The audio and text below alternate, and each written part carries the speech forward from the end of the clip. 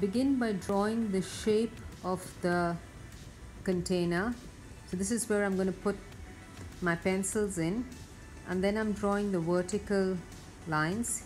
Keep these lines straight, parallel to each other and parallel to the edge of your paper. So when I say parallel, they have the same distance between them like railway tracks. I'm now adding in a smaller holder on the side where I could perhaps put sharpeners or erasers, and I'm keeping my lines parallel to each other.